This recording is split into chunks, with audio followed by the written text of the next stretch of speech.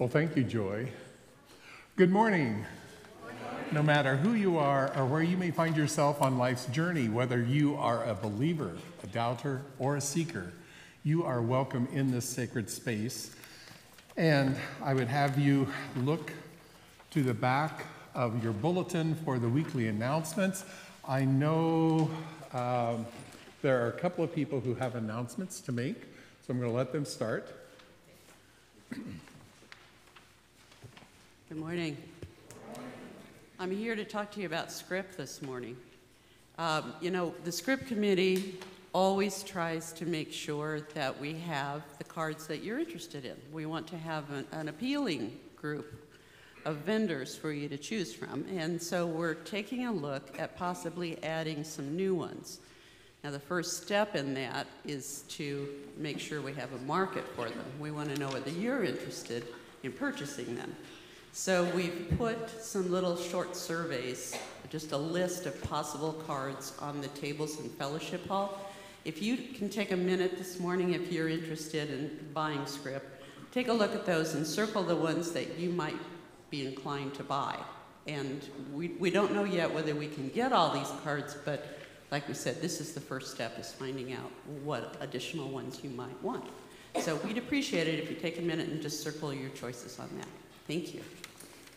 Thank you. And I know it takes a bit of pre-planning when you're thinking about script, but we all have to buy clothes and we all have to buy groceries. And script handles both of those areas. So I would encourage you to think ahead and then have your checks ready, and after worship, go over to the script table and purchase those things that you know you're going to be buying over. Maybe not this coming week, but maybe in a week or 2 or 3 down the road. Also, I want to remind you that our annual meeting is coming up next week after worship. And then, believe it or not, Lent is knocking at our door. And so a week from Wednesday, we are having our Ash Wednesday service. And we're going to start it off with a very simple soup dinner. We have invited Northeast UCC to be with us to help celebrate that. Pastor Penny Greer will be co-officiating with me on that evening. So we will have our dinner and then the Ash Wednesday service following that afterward. And so I'd encourage you to come on that. And then on the following Thursday, February 23rd, begins our Lenten study with the book, The Last Week. So if you want to attend that study and yet have not purchased your book, I would encourage you to get that so it will get to you in time so you can read it. And I see we're still looking for some help with Jeanette on our nursery issues. Are there other announcements? It seemed to me like I thought Anissa said that she had an announcement to make. Okay. Any other announcements then? All right. It's so good to see you all this morning. And I'd invite those who are able to stand. Oh, yes. And turn around and greet each other. I will get into the habit of this, believe me. The peace of Christ be with you. The peace of Christ be with you.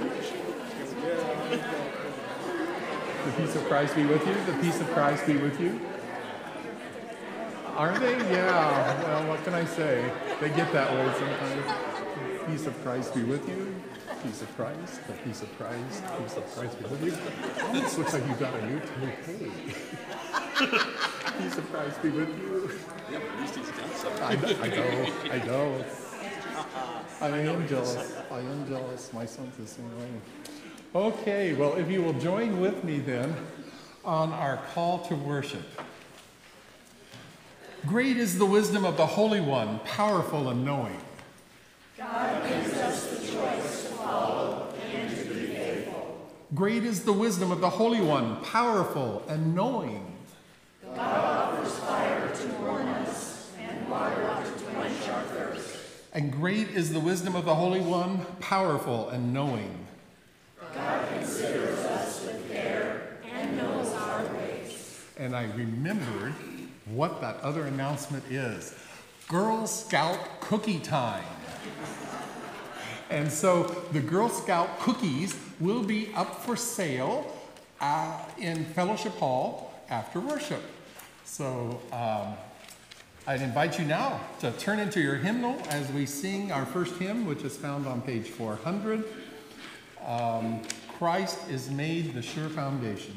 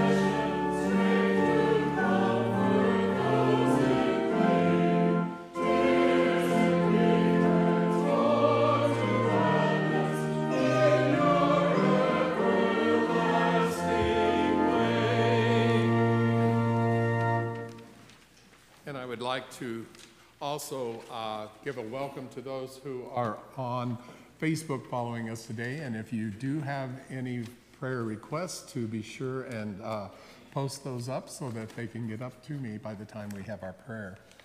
If you will join with me in our invocation prayer, let us pray. Righteous God, in you we find life and liberty, compassion and care, redemption and reconciliation. You make your ways known to us, and you recognize your people as we are fully human and made in your image. You come to us, and we come to you. Let us meet in this time and place, and let us bring our hope and our fears, our joys and our sorrows, our successes and our disappointments, the fullness of this glorious and maddening life toward you, assured that you meet us here. Amen. And you may be seated, and I will invite the Vine Children's Bell Choir to join us.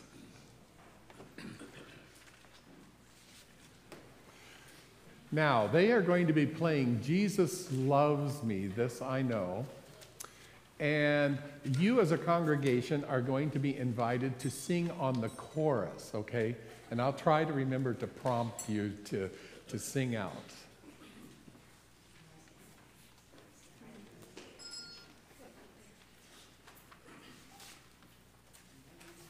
And no matter what the age, we are all children in God's eyes, are we not?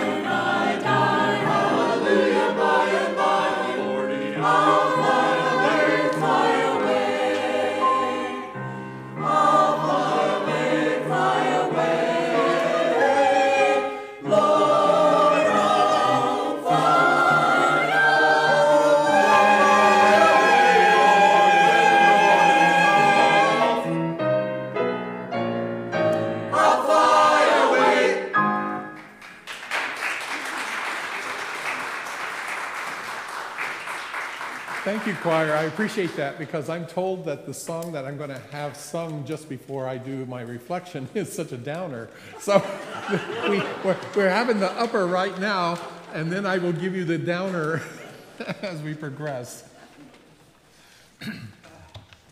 Let us come into our time of transformation and new life prayer. If you will join with me. Holy God, your fire warms our hearts when they grow cold to the pain of the world, shines brightly to illuminate the shadows where we hide from you, and provides fuel to energize us when we grow weary of the work. Revive us again, O God, revive us. Amen. God with us knows the feeling of fatigue, the despair of doing hard things, and the frustrations of the world that has turned from the Holy One. God is faithful to refresh us, renew us, and revive us. And now we have the opportunity to hear special music from Mackenzie Schaefer.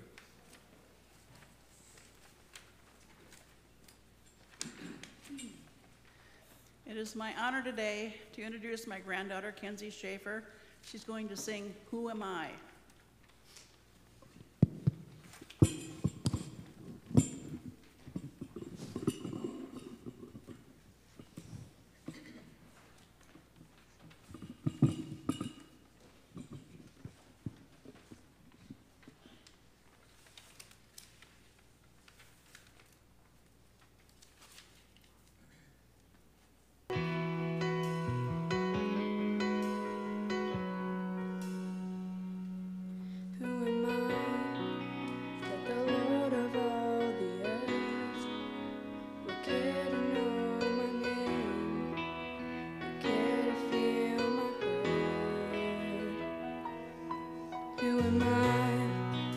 The bright and morning star would choose to light the way for my ever-wandering heart. Not because of who I am, but because of what you've done. Not because of what I've done, but because of who you are.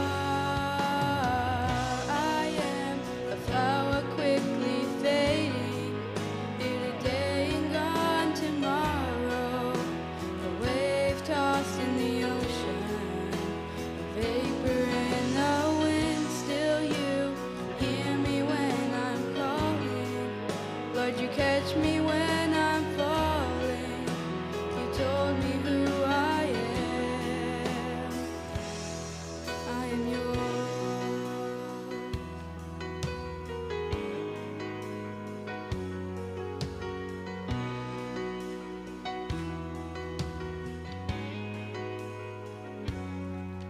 Who am I that their eyes that see my sin would look on me with love and watch me rise again?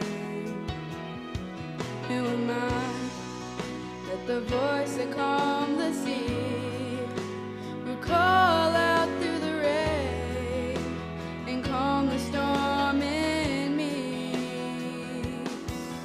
Not because of who I am, but because of what you've done.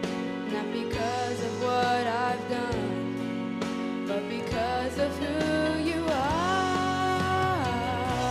I am a flower quickly fading, here today and gone tomorrow, a wave tossed in the ocean, a vapor in the wind. Still you hear me when I'm calling. Lord, you catch me when I'm falling. You told me who I am.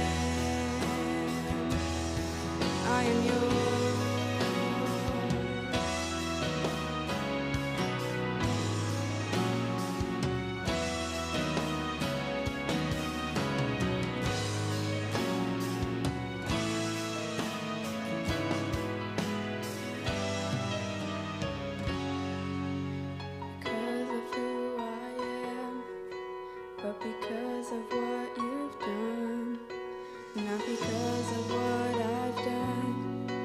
but because of who you are. I am a flower quickly fading, here today and gone tomorrow, a wave tossed in the ocean, a vapor in the wind. Still you hear me when I'm calling, Lord, you catch me when I'm falling. You told me who I am. I am yours. I am yours. I am yours.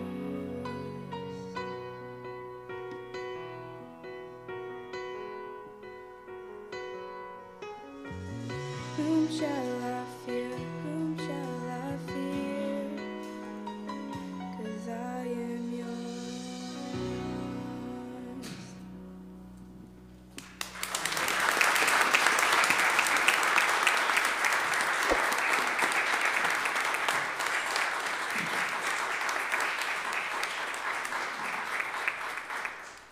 Thank you, Kenzie, for that beautiful number. We're going to have a change of readers today. Anissa Brown is going to actually be reading our scripture for the day.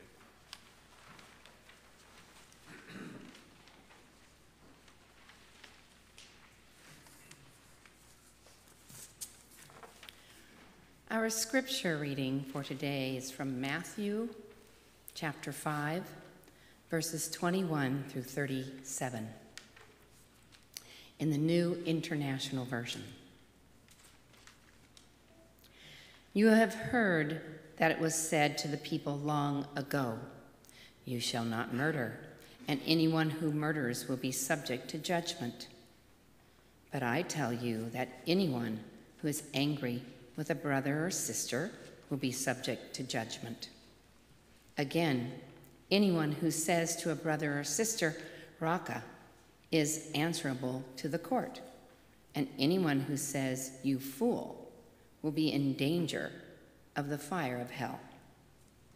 Therefore, if you are offering your gift at the altar, and there remember that your brother or sister has something against you, leave your gift there in front of the altar. First go and be reconciled to them, then come and offer your gift. Settle matters quickly with your adversary who is taking you to court. Do it while you are still together on the way, or your adversary may hand you over to the judge, and the judge may hand you over to the officer, and you may be thrown into prison. Truly, I tell you, you will not get out until you have paid the last penny. You have heard that it was said, "You shall not commit adultery." But I tell you that anyone who looks at a woman lustfully has already committed adultery with her in his heart. If your right eye causes you to stumble, gouge it out and throw it away. It is better for you to lose one part of your body than for your whole body to be thrown into hell. And if your right hand causes you to stumble, cut it off and throw it away. It is better for you to lose one part of your body than for your whole body to go into hell. It has been said, anyone who divorces his wife must give her a certificate of divorce. But I tell you that anyone who divorces his wife, except for sexual immorality, makes her the victim of adultery, and anyone who marries a divorced woman commits adultery. Again, you have heard that it was said to the people long ago, "Do not break your oath, but fulfill to the Lord the vows you have made." But I tell you, do not swear an oath at all, either by heaven, for it is God's throne, or by the earth, for it is his footstool, or by Jerusalem, for it is the city of the great King. And do not swear by your head, for you cannot make even one hair white or black. All you need to say is simply yes or no. Anything beyond this comes from the evil one. This is the scripture for today. May we hear the word of God in it for us.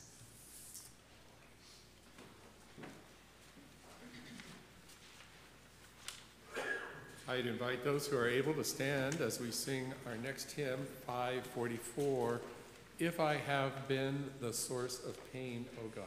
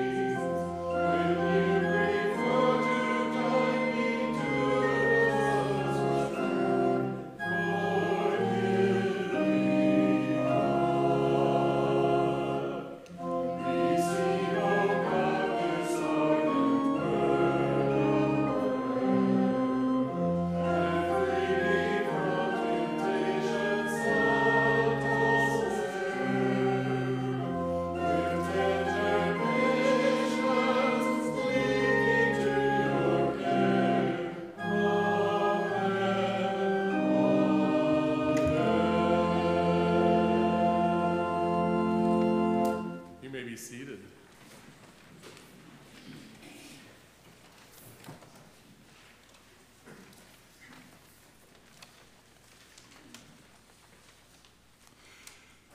So how many of you have ever experienced this scenario? You've asked somebody out on a date, and they begin by telling you how flattered they are that you have asked them to go out with you. And they start saying how much fun it sounds like it's going to be able to go out on this date with you.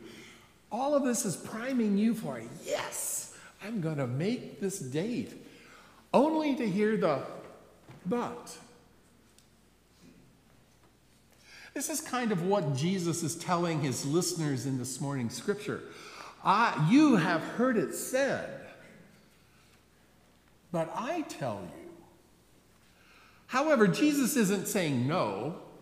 He is going to take us beyond what had been learned previously with that, but I say. This morning's scripture is the conclusion of those 9 statements on living a blessed life made by Jesus in his Sermon on the Mount. Now, in the second half of last week's gospel reading, Jesus assured his audience that his teachings do not abolish or diminish in any way the laws of the words of the prophets who had come before him. Now, this is really an important thing to keep in mind, as this morning's text deals with 4 laws found in the 10 Commandments that God had given to Moses. The first 2 of them, very specific: thou shalt not murder, and thou shalt not commit adultery. Now, the other 2 are more indirect, but they are relating to that of covenanting your neighbor's property. So I really got stumped during the week as I was thinking about this message for this morning on what kind of a story can I present that will hook you into today's sermon. Well, I finally came up with one of Jesus' parables as possibly one of the better stories to accompany today's scripture text. We know that parable by the name of the unforgiving servant, but I kind of prefer the Passion Translation's subtitle of this parable, Unlimited Forgiveness, as it frames the parable in a more positive mindset. It's a story about a servant named Bill who owed millions of dollars of debt to his king. The king is now calling him in for collection, and Bill doesn't have the millions of dollars to pay his debt. So the king forgives Bill his debt after a lot of pleading for mercy by Bill. Now later, Bill comes across a man named Henry. And I put names to these people because it gets too complicated just by using another person, this and that. So Henry owes Bill just a couple of $1,000s, nothing compared to the millions that Bill had just been forgiven of. So Henry is pleading now with Bill for some more time so that he can pay off the debt. But Bill's heart is cold, and thinking only of himself, refused to forgive Henry's debt and had him thrown into jail until the debt was to be paid in full. Now, upon hearing that lack of compassion and forgiveness of Bill towards those who were indebted to him, the king ordered Bill to be thrown into prison and tortured until that bill of multiple millions of dollars previously forgiven was paid off. Jesus says the moral of this parable is God will deal harshly with anyone who does not release forgiveness from their heart toward their fellow human. The issue that Jesus is bringing up in this morning's text, murder, adultery, divorce, and oaths, are issues that at their core are about broken relationships. In the act of murder, Jesus understands everybody knows it's wrong to kill, but looks beyond the action and addresses the symptom. Jesus is saying that unresolved anger is what needs to be dealt with, and then the idea of murdering an individual as a solution would not come to mind. If you get rid of the unresolved anger, there's no reason to want to do harm toward that person. There are multiple ways to murder. It can be done illegally, one person killing the other, or it can be legalized by states, justifying with the name death penalty as an act of justice on behalf of society, but it's still murder. Murder can also be rationalized through the act of war. Even well-meaning Christians have learned to justify murder committed through war. Have you thought about that? It's in a document called Just War Theory, meaning that given certain situations, it's okay to wage a war against another country as a way of living with a clearer conscience towards the death caused through war. We don't seem to be as upset about all of the killing when we label it war.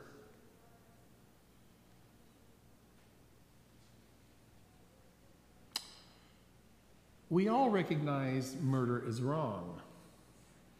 And I do have to concede that there is some logic in the just war theory, but only because it exists because we are unwilling to deal with the true illness that leads us to war. You can also commit murder without actually physically killing a person. Through false accusations and malicious gossip, you can call a person's character into question to the point that they are losing credibility within their community. We see this often used tool where politics is involved. And I have witnessed parents slowly killing their child's spirit through belittling and abusive language and behavior towards their child.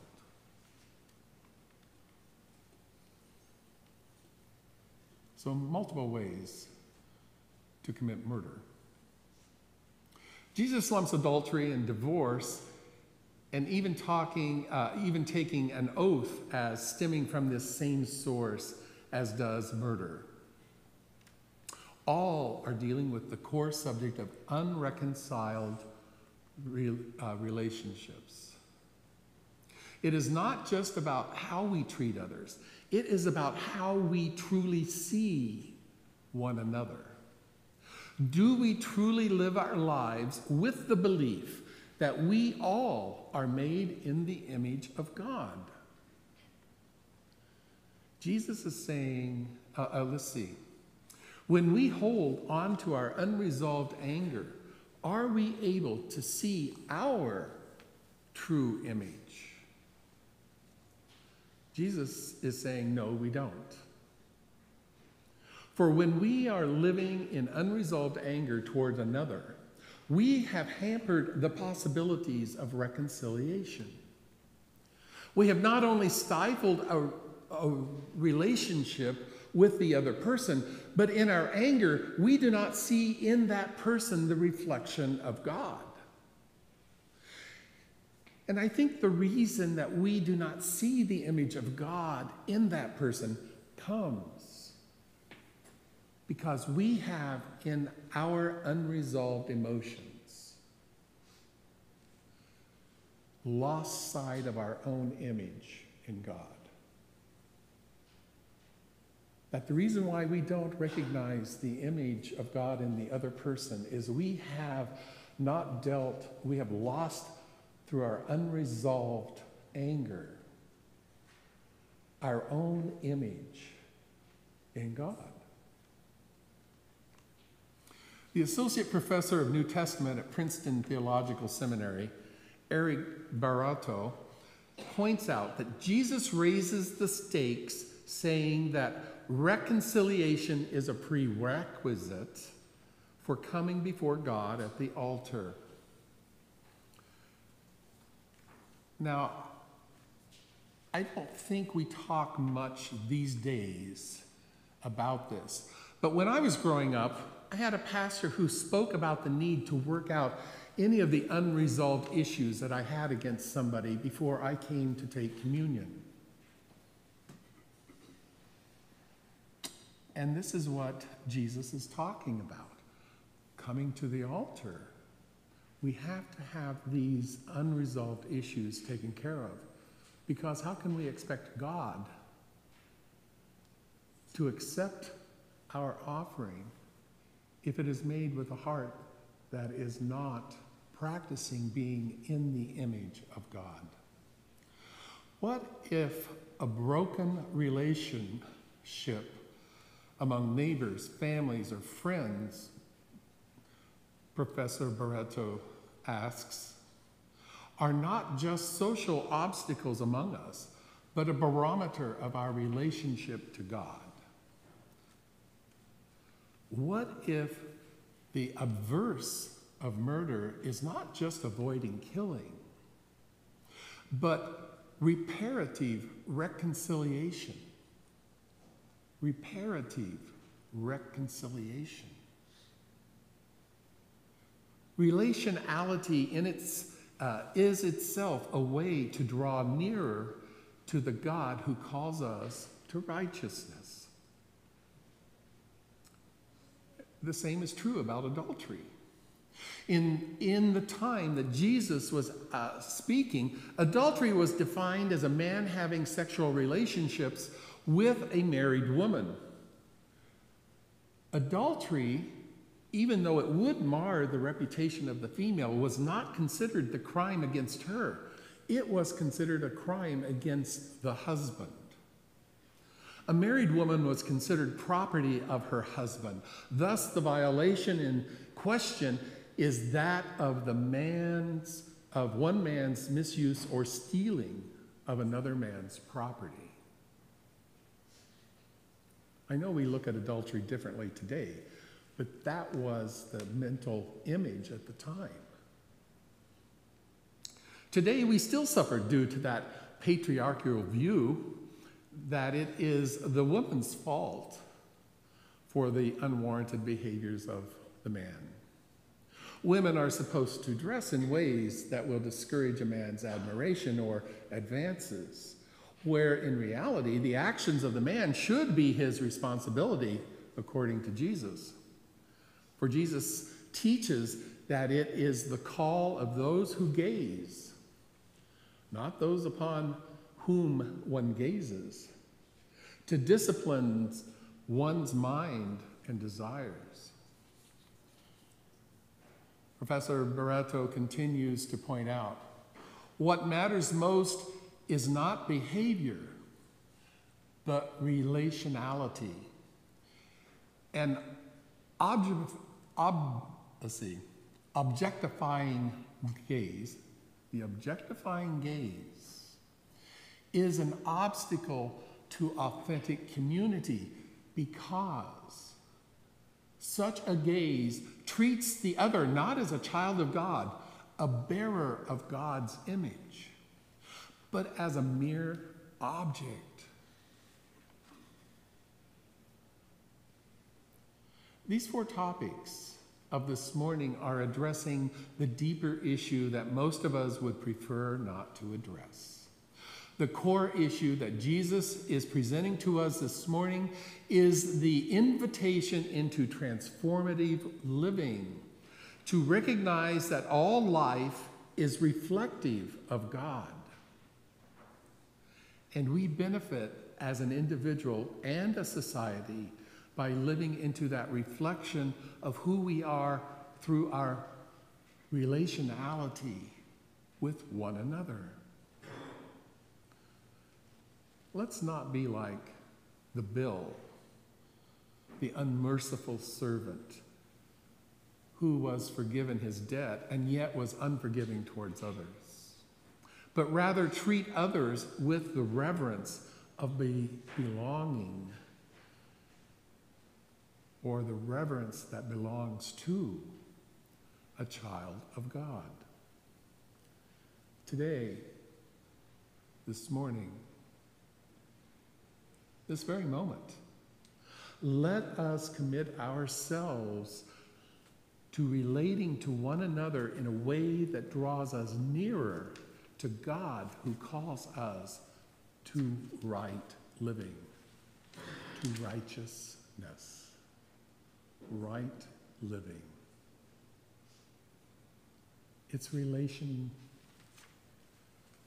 between one another, and it is in seeing the image of God in each person. And if we have problems seeing that, chances are we have not seen our image very clearly. Amen.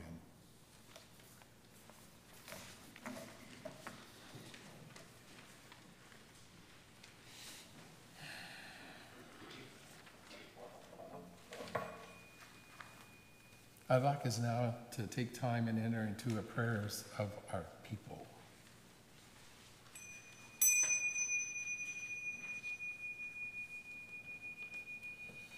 God of peace, we look especially to you during these times of chaos and turbulence. We have sought you out there and now seek you within. We realize that we have grown in our spiritual lives, letting go of the lower rungs of the ladder in order to go higher. Holy Spirit, these truths we know. You are energy, Wherever there is understanding, you are there. Wherever there is love and faith, you are there. You encourage the path of understanding. You encourage the path of love and faith. Teach us to live in such a way that we produce the energy of insight, the energy of love, and the energy of hope. Let us practice the presence of Spirit.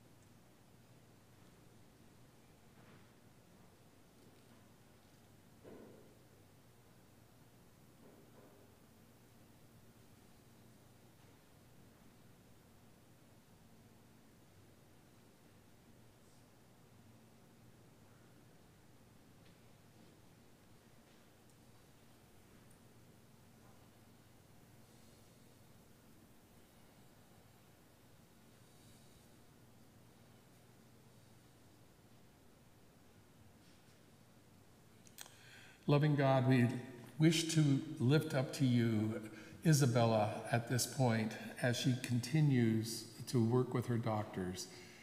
Help them to help understand what medical conditions that she is dealing with. Hear us as we pray.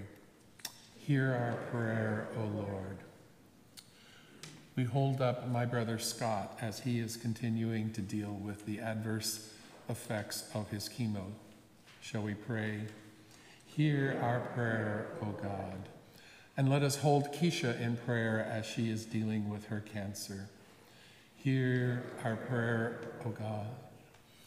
And of Russ and Paula, shall we pray? Hear our prayer, O Lord. And let us hold Christy in prayer as she goes in on Tuesday for her back surgery, that the surgeons will be guided. Shall we pray? Hear our prayer, O Lord. Are there other concerns or joys that we are bringing today?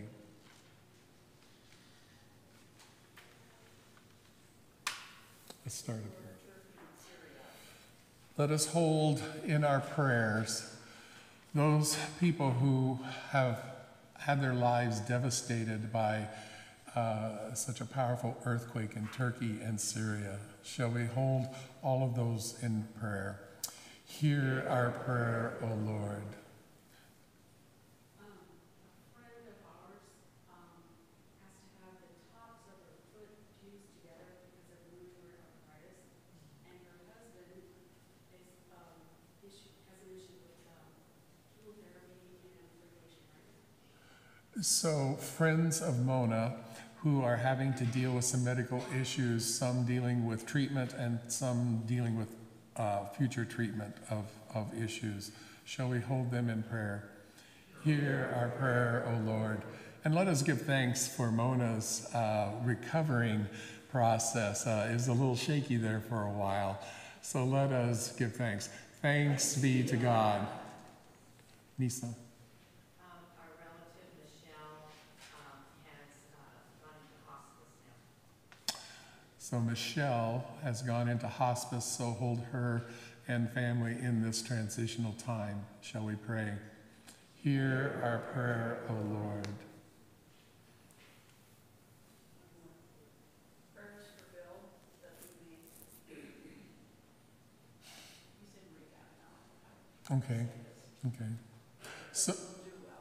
So prayers for Bill, who is in rehab, and that he will integrate the lessons that can be taught there. Shall we pray?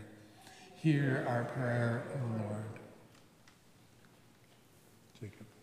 The joy of this fall spring beginning this week. Of the fall spring we're getting. Did you say false spring or fall spring? False spring. False spring. Okay, we are rejoicing in the beautiful weather that we're receiving currently. Let us give thanks. Thanks be to God. I had to buy 2 pots of tulips to take to the house because I'm ready for spring. Yes. I'd like to see the church's prayers go out to Wendy Mullins' family, who passed away recently. She was a longtime member here.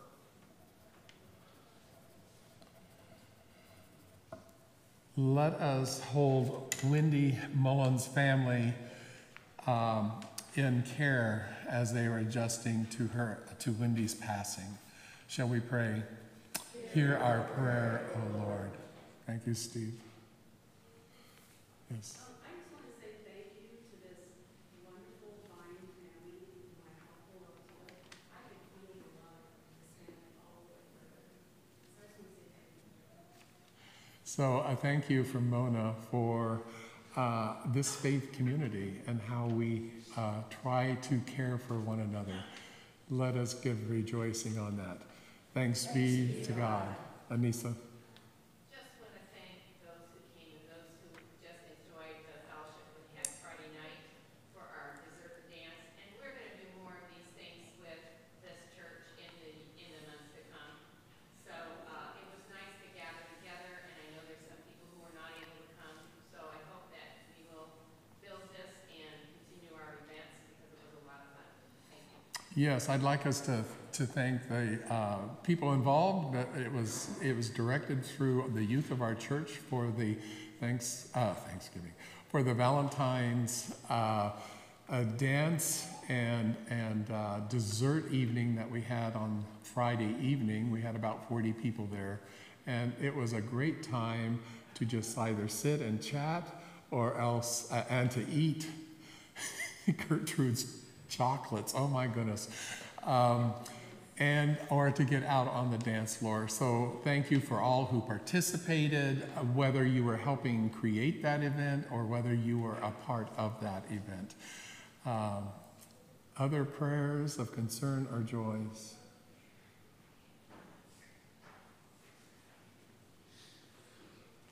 Let us then finish our prayer as a community by praying the prayer that Jesus taught his followers to pray. Our Father, who art in heaven, hallowed be thy name. Thy kingdom come, thy will be done, on earth as it is in heaven. Give us this day our daily bread, and forgive us our debts as we forgive our debtors. And lead us not into temptation, but deliver us from evil. For thine is the kingdom, and the power, and the glory forever. Amen.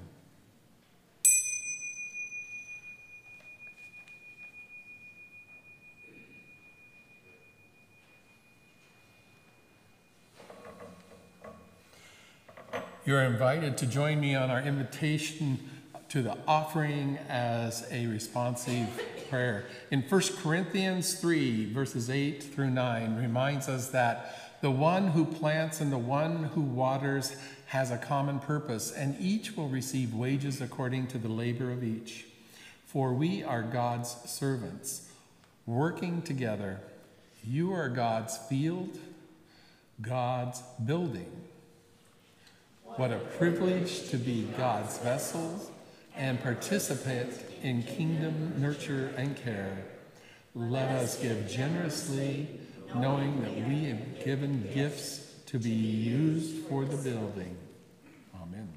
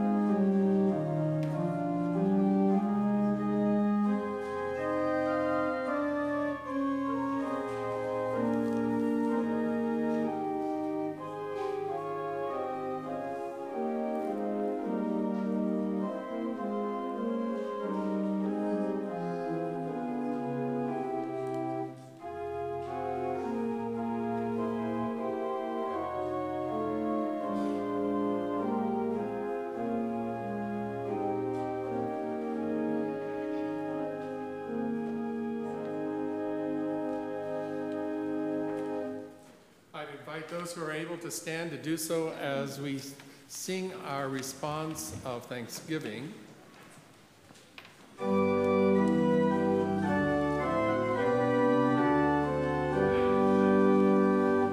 Praise God from whom all blessings flow. Praise God, all creatures here below. Praise God, all the heavenly hosts. Praise Father, Son, and Holy Ghost. And if you'll join with me on our closing hymn found on page 396, where charity and love prevail.